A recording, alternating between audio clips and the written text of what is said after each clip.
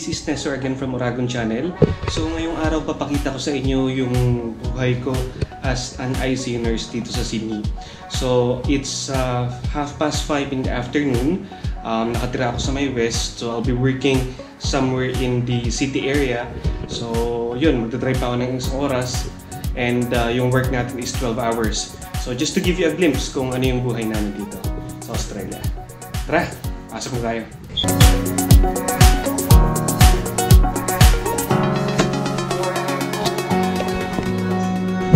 So eto, elevator na tayo, tapos backpack lang tayo. Ito yung madalas yung dala ko, nandito yung mga pagkain. Tapos yung extra jacket kasi autumn na ngayon, medyo malamig.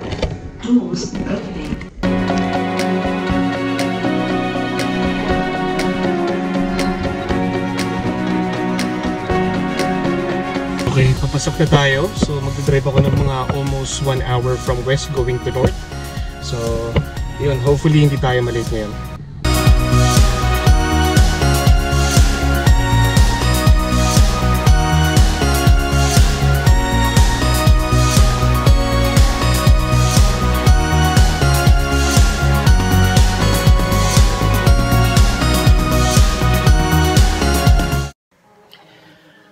Okay guys, so yun, nandito tayo sa bahay. So maggagawa na lang tayo ng retrospective approach sa video to.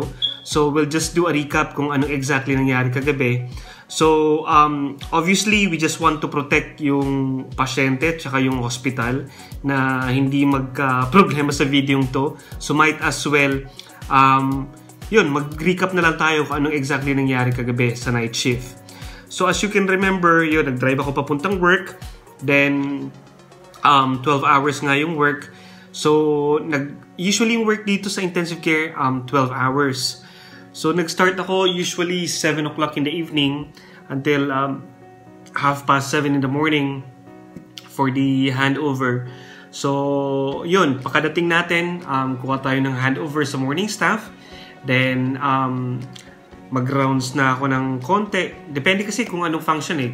Luckily kagabi team leader tayo.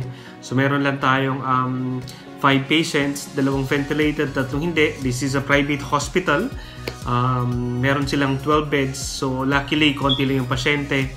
Pero syempre adequate naman yung staffing natin. So 1:1 sa ventilated, tapos sa non-ventilated 1:2. Tapos on top ng team leading ko kagabi, meron din akong 1 patient na swabe din, transferable na naman sa ward. Anyway, so recap nga nung nangyari kagabi. So pagkadating natin, kumuha tayo ng handover. Then sa start ng shift, syempre yung mayroon tayong night registrar tsaka intensivist for the whole week.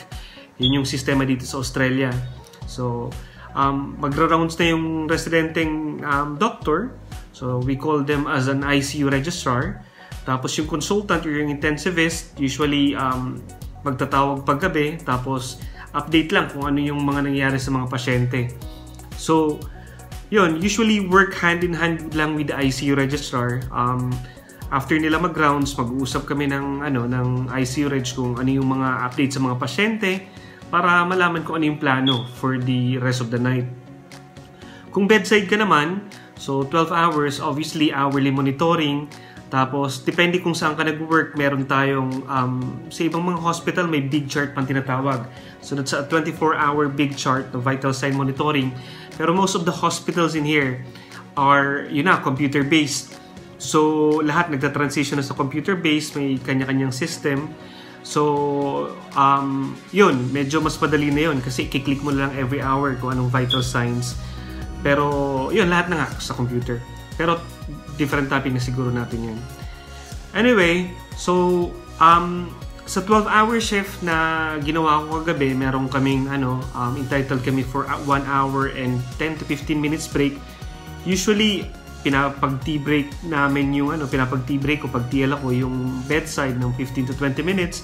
Tapos meron silang extra hour or another 1 hour and 15 minutes para sa rest of the night para mag-break. So, kumain, whatever, they can do whatever they want. So, pag nag-break sila, syempre, cover na lang. So, what I usually do, as TL, pinipair ko yung mga bedside and they relieve each other. Tapos, kung TL ako, syempre, ako yung huling mag-rounds. Huling magbi-break. So, yun yung sa break namin. So, ngayon, gadgets. So, sabi ko dito sa title ng video, a glimpse and tips sa intensive care. So, sa gadgets, these are the important gadgets na sa tingin ko dapat nyong ma-familiarize in any intensive care. So, just to give you a background, sorry, hindi ko pa na-mention. So, I've been into nursing for 14-15 years. I did start with medical surgical nursing, coronary care sa Pilipinas, then intensive care nursing na dito for like almost 8 years. So, medyo na-expose na tayo sa intensive care.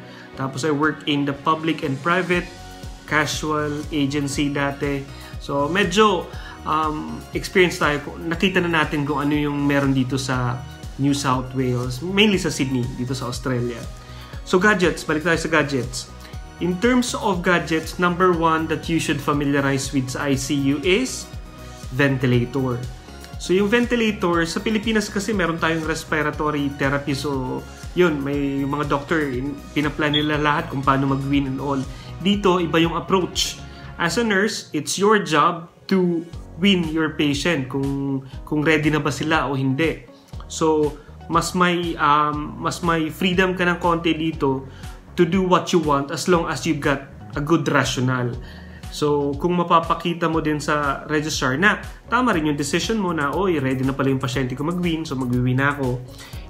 Yung ventilator, so ilalagay ko dito, yung ventilator is meron tayong Draeger and Puritan Bennett. So, yung Draeger and Puritan Bennett, yun yung na-meet kong usual na brand ng ventilator dito sa Australia. So, yun, advantage kung magiging familiar kayo with the ventilators, yung different setup, winning, tapos yung sa non-invasive ventilation din, para pagdating dito, medyo alam nyo na kung anong gagawin nyo sa pasyente. Second, kasi meron ditong iba't ibang klase ng intensive care. Meron tayong Neuro ICU, General ICU, Cardiac ICU. So, sa Cardiac ICU, basically kailangan ng pacing. So, kung mapafamiliarize nyo yung sarili nyo sa pacing, mga troubleshooting, it takes a lot of experience and skills din naman to get familiarized. Kasi minsan talaga nakakalito din.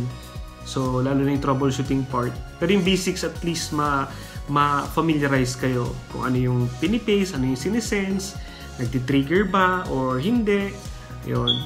So, ano yung mga adjustment sa settings, yung mga ganun. So, it will be good kung mapafamiliarize nyo yung sarili nyo sa pacing and yung ECG interpretation and reading, syempre. So, yun. That's second. Third gadget probably I'll recommend that you familiarize with is yung CRRT or yung dialysis machine.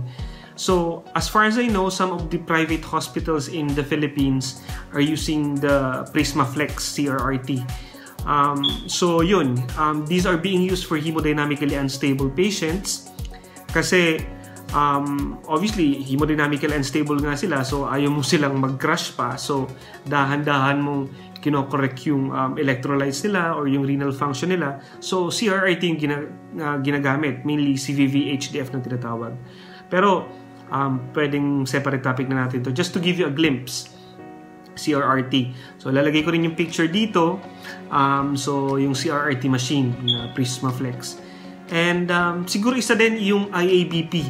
So, pwedeng di nyo pa na-meet yung IABP kasi kung nasa public kayong hospital or small private hospital. Pero sa mga tertiary hospitals, they've been using this one IABP machine. Dito, yung na-encounter ko palang na ginamit 8 years ago is yung CS100 na datascope na machine. So, ilalagay ko rin yung picture dito. So, may idea kayo kung ano yung sinasabi ko. So, yun. At least magkaroon kayo ng concept yung IABP machine. Anyway, so yun yung mga common na gadgets na ginagamit dito. Pero, syempre, let's go back to basics. As much as possible, familiarize yourself with the basics. Yung foundation, ECG reading, art line, yung mga hemodynamic monitoring, ano ba yung art line, CVP, PAP pressures, yun. So, yung mga yun. Advantage din kung nakapag kayo, BLS or CPR, exposed tsaka advanced life support. Yung mga drugs na ginagamit, importante rin yun. So actually maraming kailangan matutunan, pero it doesn't apply lang dito sa intensive care. Okay? Kasi ito lang yung napag-usapan kasi intensive care tayo. Pero it applies to any other units. Kasi dito, we treat yung different areas as specialty. Kasi hindi lang naman yung ICU yung special unit kundi din yung different na units is you guys specialize also. Kasi like for example, orthopedics specialty din yun, theater specialty. May mga kaibigan ako dito psychiatric nurses and specialty. So kung magbibigay ako ng tips sa inyo, pupunta kayo dito, masasuggest ko just i-ano nyo lang yung craft nyo na learn as much as you can, anything that you can along the way dyan sa Pilipinas din, para pag dumating kayo dito medyo handa tayo. So yun, tsaka number 1 yung mindset. Don't feel inferior pag pumunta kayo dito, kasi nursing dito is 3 years lang, sa Pilipinas is 4 years. So theoretical advantage tayo, clinical siguro yun, i-adjust lang yung knowledge and approach nyo, pero yun, have confidence and yun, tiwala lang sa skills nyo. So yun yung idea. Ano pa ba yung tips sa ICU? So tips pa siguro kung pupunta kayo dito, mag-work kayo ng ICU, kasi depende sa visa nyo kung sponsored kayo, working visa or resident. So kung working visa pa lang kayo, definitely isa pa lang yung job nyo sa isang hospital na nag-hire sa inyo. Pero kung permanent resident ka, you can work anywhere you want. Ang suggestion ko, kahit mag-work ka kahit sa unit, work ka muna sa isang unit, get yourself familiarized within the next 6 months to 1 year. Yung maging comfortable ka, and i-harness mo yung skill mo and yung communication mo into that particular area. After a year or 2, kung permanent resident ka na, yun, pwede ka nang mag-casual or agency, kasi it will help you financially, tsaka it will open your mind din na yung unit mo is hindi lang yun yung tama yung ginagawa. Kasi may mga ganung taon, may mga ganung personality na they believe that they're the best kasi they work in this intensive care. But it's not the reality, kasi to be honest, the more versatile you are, the better. Yun. So if given a chance, try to work in different intensive care, kasi you learn something in the public, private, in several hospitals. You learn something different na pwede mong gamitin someday if you want to specialize into clinical nursing. So yun lang muna. Sana nakapagkuha kayo ng konting idea dito sa intensive care setup dito sa Australia. Ngayon, if you like more of this kind of videos, please let me know. Put down your comment ison sa ilalim ng videong to. If you want some other videos na topics, pwede natin siguro i-discuss someday. So yun. And ayun. So kung dito ka lang manonood, again, thanks for watching. Yun, sana nakatulong ako sa'yo. And sana mag-like and subscribe if you think okay naman yung video nito. So thanks again, and thanks for watching yung Oragon channel. This is Nestor again, signing off. So okay guys, pauwi na tayo from work. Obviously, in any nursing naman, as long as you know the principle behind it, anywhere you work, you'll be fine. So again, if you like more of this kind of videos about intensive care or anything about nursing, please write down your comment below sa video to, so that we can consider or we can make a vlog about that one. So again, if you like the video, please like and subscribe. This is Nestor again from Oragon channel, and see you guys next time. Thanks for watching.